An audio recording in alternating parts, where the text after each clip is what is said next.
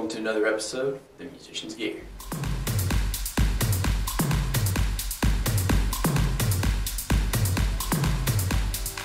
Hey everyone, I hope you're doing well. We're back at KSM Music in Logan, Utah, taking a look at the Jem Jr. Vai Jem.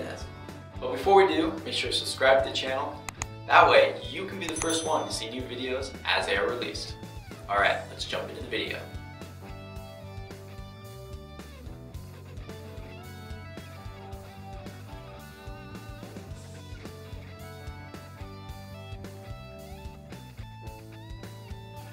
The Ibanez Jem, originally manufactured in 1987, is co-designed by Steve Vai and also played by him. He is also the most notable guitarist to have played this guitar. One of the most notable and recognizable things about this guitar is a big hole through it that also doubles as a grip. So you can pick it up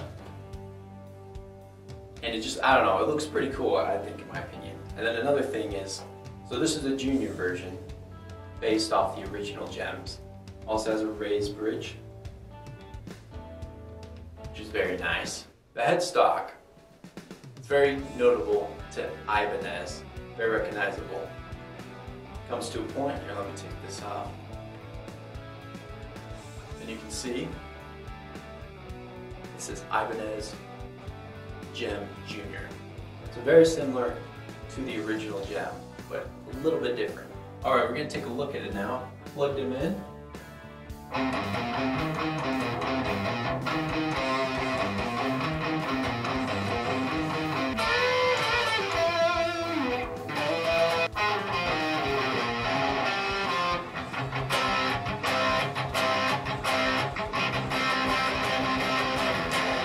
So far playing it, it's pretty smooth to play. The action's a little low, but that's obviously something you can set up when you hit the guitar.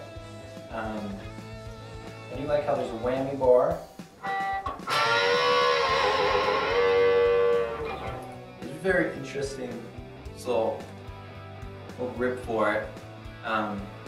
It's kind of cool. I mean, it's not like a Jackson guitar or flying V. Sometimes the V gets in the way of you playing and stuff. It's still like the body's very doable. I really like it actually. And I mean, it looks cool, it sounds good. For what you pay, this is actually a pretty sick guitar. Honestly, like, you can't go wrong.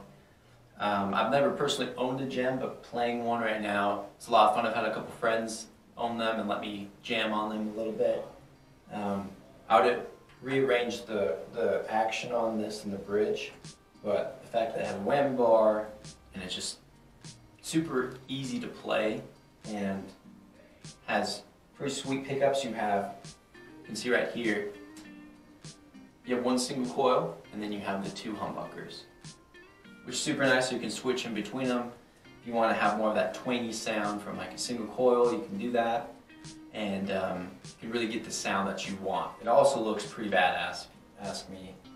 I mean, I don't know what it is about just cutting out a hole and, you know, reshaping the body just a little bit. Like, that's pretty cool. I mean, I think Steve Vai knew what he was doing when he designed it. So, anyways, you can have this guitar for how much do you think it's going to be? Any guesses? No?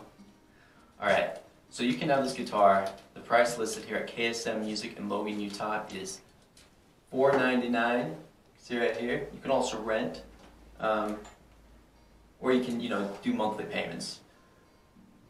Sorry, not rent, monthly payments. So, you know, you can pay $83 a month if you want to pay it off, or you can just pay $499, get it today, you know.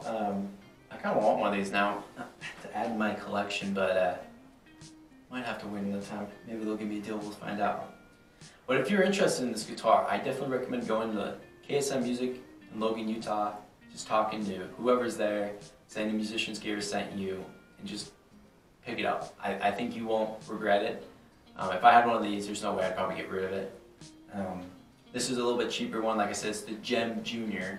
This is a little cheaper than some of the other Ibanez Jems that you can get, which is fine, because then you don't have to break the bank, you know, paying over $1,000 or however much the other Jems cost. The main difference, since this is a junior versus like another Ibanez Jem, that isn't a junior. Mostly has to do with the pickups that are put in it. They usually have a little bit nicer pickups, which is kind of what you're paying for. So, with a lot of guitars, a lot of times that's the case. You'll get very similar body, maybe even the same like paint job and everything, but you'll be paying for a better bridge, you'll be paying for better pickups, and just the electronics inside of it.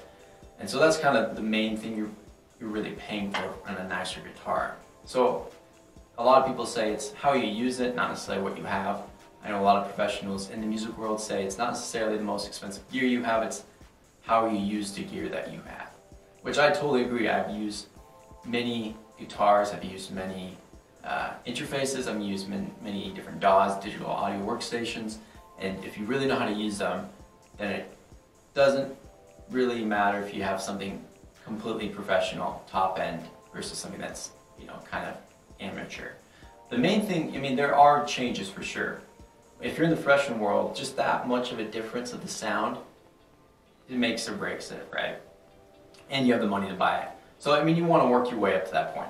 So if you've ever liked the Jem look, you want an Ibanez Jem, the Jem Jr, I think is a good way to kind of break into it. See if you really like it before you spend a lot more money for a normal Ibanez Jem instead of juniors. So that's just kind of my opinion on it. I mean, everyone can do their own thing. If you have more money than I do to buy just any guitar you want at any time, then go for it, I say.